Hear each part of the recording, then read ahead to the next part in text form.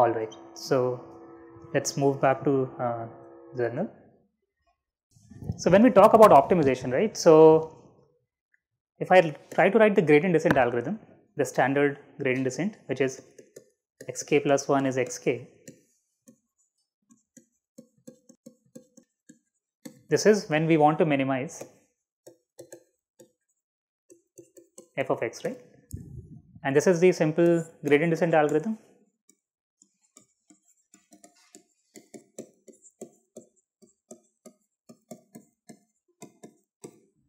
Okay. So one way is to directly analyze these algorithms in discrete setting or in discretized setting, but what I can do is I can really view this algorithm. So I can pretty much rewrite it like this, and I can consider the limiting case when the step size is really small, right. So in the limiting case when eta goes to 0, what does this left hand side converge to? So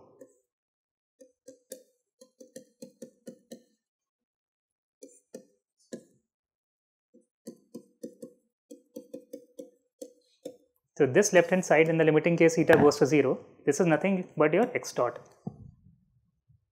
okay, and the right hand side is gradient of f of x. So this basically becomes a continuous time variant of your gradient descent. It's also called gradient flow.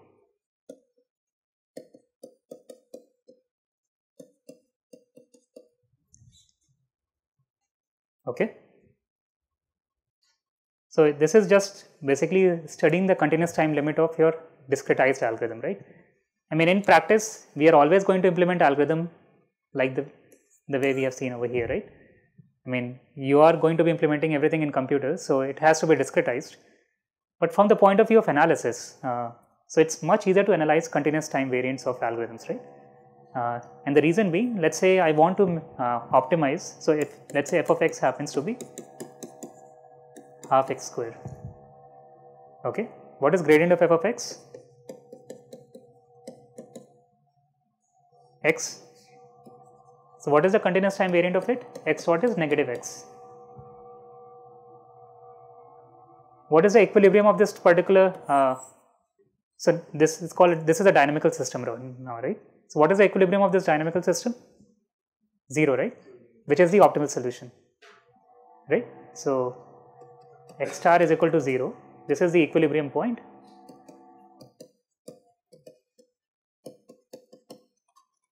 Also the optimal solution.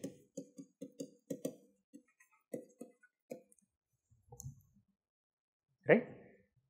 So can we say anything about the stability of this particular equilibrium point? It's exponentially stable, right? So x of t is like e to the negative t,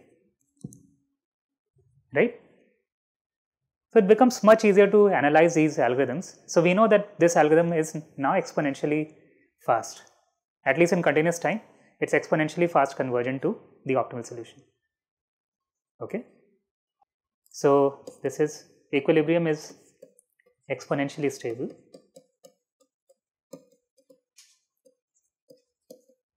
So it tells you how quickly this particular algorithm converges to the optimal or this particular dynamical system, or trajectories of this dynamical system converge to the equilibrium point. So it becomes much easier to analyze than maybe looking at the discretized version of an algorithm. Just from the analysis point of view, it makes things much easier. So for folks who have had courses in control theory or in stability theory, you would have heard of something called Lyapunov stability, right? So there are a lot of results in Lyapunov stability which are related to continuous time dynamical systems, and we are going to make use. So since it's a SysCon course, so we are definitely going to make use of all the related concepts in stability theory, and we will try and analyze these algorithms, as well as we will try and develop new algorithms which are at least in continuous time probably faster than simple gradient descent or gradient flow. So one example could be, so let's say I define my dynamical system which looks something like this, divided by the norm of this gradient. So for f of x, which is half x square, what does this right hand side look like for this particular dynamical system? X dot is minus sine of x, right? It is like this particular. So when x is positive, sine of x is 1. So x dot is always negative 1 when x is positive, and x dot is 1 when x is negative, and it's 0 when it's 0, or maybe not well defined when it's 0, when x is equal to 0. But the point is, when you look at function like x square or half x square, if you are approaching closer to the optimal solution, the gradient, the value of the gradient also becomes smaller and smaller, right? So x dot is negative. So the gradient of f of x is simply x, right? So gradient of f of x is x, and the dynamical system that we were working with was x dot is negative x. Now, as you approach closer to the optimal solution, the value of x also becomes smaller. So that means you are making smaller and smaller updates towards the optimal solution, and that basically slows down your convergence speed. On the other hand, this particular dynamical system this always has a gradient of +1 or -1, no matter where you are, right? So this becomes particularly useful when you are within the -1 to 1 range. If you are within -1 to 1 range, you still have a large gradient value as compared to this particular dynamical system, right? And therefore you can make you can make faster updates towards your optimal solution.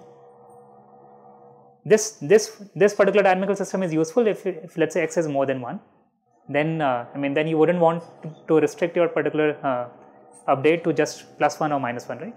But then if you basically in the regime from -1 to 1, you can make better updates, or you can make faster updates by choosing this particular dynamical system, right?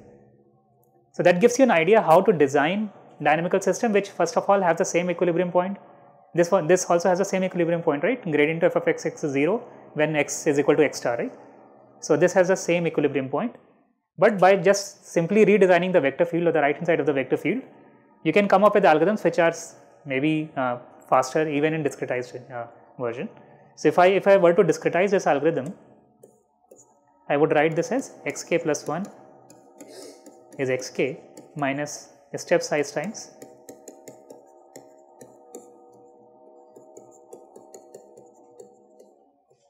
something like this, right? And if you recall algorithms like ADAM or ADAGRAD, you would see that there is some kind of gradient normalization in those commonly used algorithms, right?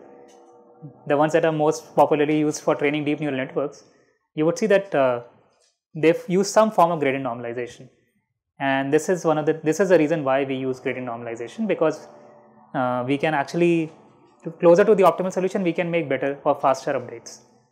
Then, is this clear? All right. So what is the difference between optimizing functions? Let's say I have a function of the form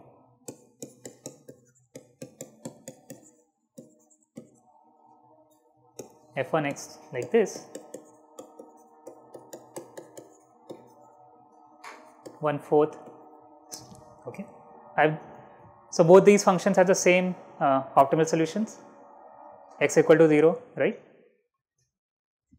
So which one do you think is more sort of suitable function to work? Suitable in the sense for which particular function you can arrive at the optimal solution faster? Why? First one? Right. 1 to 1. Right. Right. So let's say this is your half x square, right? And if I look at maybe 1/4 x to the power 4, it possibly looks something like this. Something like this, right? This range is -1 to 1. So outside this range, you have better gradients with this particular function. But the moment you are in this range of -1 to 1, the gradient values are basically in this case x cube, right? Whereas this one has gradient of the form x. Now, for x between -1 and 1, this is much greater than x cube. and you would be making faster sort of updates towards the optimal solution than working with functions of the form 1/4 x to the 4. And this is why this is precisely why we tend to work with functions which are mean square laws or something we mean square, right? And not quartic kind of function, because we can optimize those functions much faster than something like this. So these class of functions are called strongly convex function. Does everyone know what convex function is?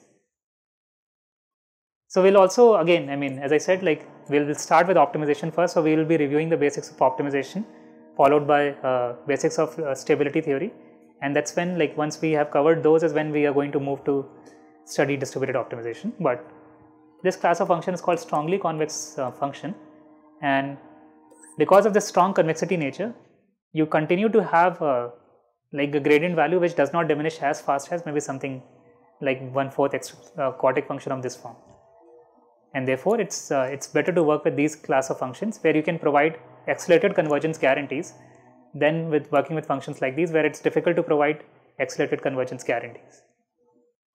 The question is, can all functions be accelerated, or optimization of all the functions be accelerated? So strongly convex is one class of function that we looked at, which looks like, I mean, you can design accelerated optimization algorithm. We just looked at the normalization form of it as well. But if I look at functions of this form, something like mod x, or a smooth version of it where, I mean, you have a well-defined gradient, so you can make it arbitrarily smooth over here. So this f of x is mod x. So what is the gradient of, or the magnitude of the gradient at any point? +1, right? Magnitude of the gradient is 1, right? So just by knowing the gradient value at any point, you cannot ascertain how far you are from the optimal solution. Whereas with x square, if you know the gradient value, you can, I mean, at least if you know the optimal solution and the gradient value, you know that how far you are from the optimal solution. So just by knowing the gradient value here, if you use any gradient based optimization, there is no way for you to know how far you are from the optimal solution, and therefore these class of functions which do not have a sort of this form of gradient, a strongly convex form of gradient, these class of functions cannot be accelerated in general using simple gradient based optimization. So there is a specific class of functions. The strongly convex function happens to be one of those. The other functions, which, I mean, again we will study later, functions which are called functions which satisfy something called PL inequality, which are some generalization of strongly convex function. So the functions that satisfy PL inequality need not be convex. For instance, if I look at x square plus 3 sine square x, so the graph of this would look something like this, something like this. So this is not a convex function, right? But then it still has a unique minimum which is at x equal to 0. So these class of functions again can be accelerated. So we are also going to look at different classes of functions that can, like, whose optimization can be accelerated, and so that is again something that we are going to look at in this course.